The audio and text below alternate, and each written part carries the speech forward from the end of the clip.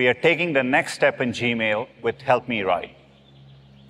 Let's say you got this email that your flight was canceled. The airline has sent a voucher, but what you really want is a full refund. You could reply and use Help Me Write. Just type in the prompt of what you want, an email to ask for a full refund, hit create, and a full draft appears. As you can see, it conveniently pulled in flight details from the previous email. And it looks pretty close to what you want to send. The next example is maps. Imagine if you could see your whole trip in advance.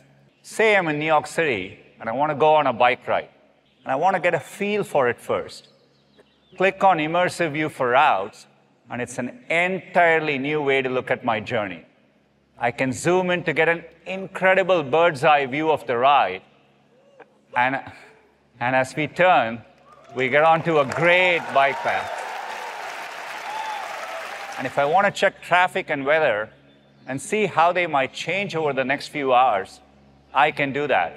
Looks like it's going to pour later, so maybe I want to get going now. Immersive View for routes will begin to roll out over the summer and launch in 15 cities by the end of the year, including London, New York, Tokyo, and San Francisco. Another product made better by AI is Google Photos.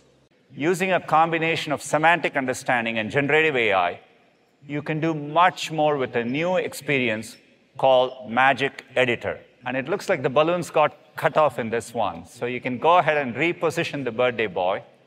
Magic Editor automatically recreates parts of the bench and balloons that were not captured in the original shot. As a finishing touch, you can punch up the sky. It changes the lighting in the rest of the photo so the edit feels consistent. It's truly magical.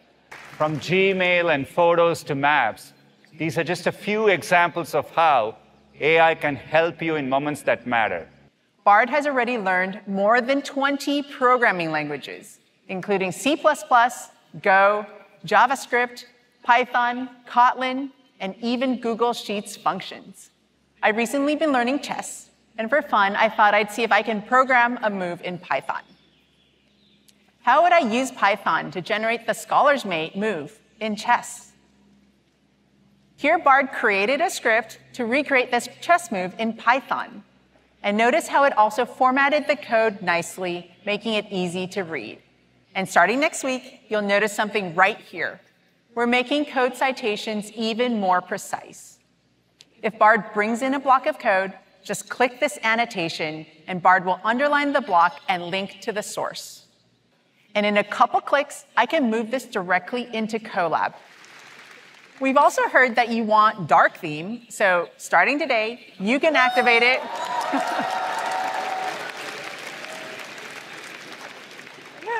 Bard will be able to tap into all kinds of services from across the web with Adobe Firefly. You'll be able to generate completely new images from your imagination right in Bard. Make an image of a unicorn and a cake at a kid's party. Okay, now Bard is working with Firefly to bring what I imagined to life.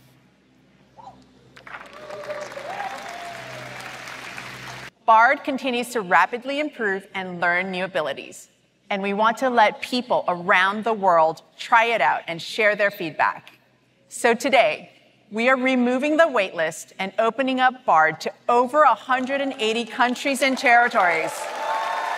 Workspace was built to allow you to collaborate in real time with other people. Now, you can collaborate in real time with AI. One of our most popular use cases is the trusty job description. To get started, you enter just a few words as a prompt. Senior level job description for textile designer. Docs will take that prompt, send it to our PaLM2-based model, and let's see what I got back. Not bad.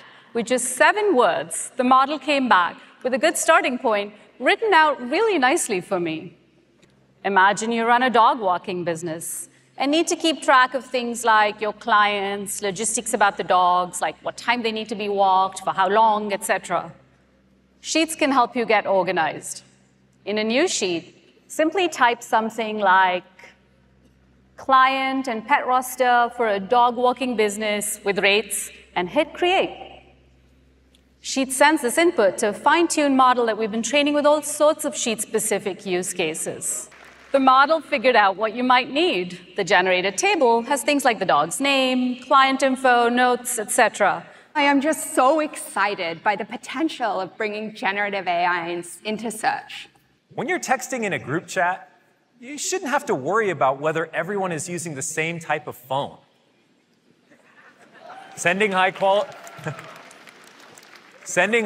images and video, getting typing notifications, and end-to-end encryption should all just work. That's why we've worked with our partners on upgrading old SMS and MMS technology to a modern standard called RCS that makes all of this possible. And there are now over 800 million people with RCS. On our way to over 1 billion by the end of the year. We hope every mobile operating system gets the message and adopts RCS. So we can all hang out in the group chat together, no matter what device we're using. Messages and conversations can be so much more expressive, fun, and playful with Magic Compose. So just type your message like you normally would, and then choose how you want to sound. Magic Compose will do the rest. So your messages give off more positivity, more rhymes, more professionalism. Or if you want, in the style of a certain playwright. To try or not to try this feature, that is the question. Emojis are such a fun and simple way of expressing yourself, so we thought, wouldn't it be cool to bring them to your wallpaper? This guy, and let's see, who else is in here? This one looks pretty cool. Looks pretty cool, huh? So with the new cinematic wallpaper feature, you can create a stunning 3D image from any regular photo and then use it as your wallpaper. Boom. OK. Now, under the hood, we're using an on-device convolutional neural network to estimate depth, and then a generative adversarial network for in-painting as the background moves. The result is a beautiful cinematic 3D photo. Cinematic wallpapers and emoji wallpapers are coming first to Pixel devices next month. Create a wallpaper with AI. And I like classic art, so let me tap that. Now, you'll notice at the bottom, we use structured prompts to make it easier to create. So for example, I can pick, what am I going to do? City by the Bay in a post-impressionist style. Cool. And I tap Create Wallpaper. Nice. Now, behind the scenes, we're using Google's text-to-image diffusion models to generate completely new and original wallpapers. And I can swipe through and see all the different options that it's created. And some of these look really cool, right? Generative AI wallpapers will be coming this fall. We look forward to working together and building together. So on behalf of all of us at Google, thank you and enjoy the rest of I/O.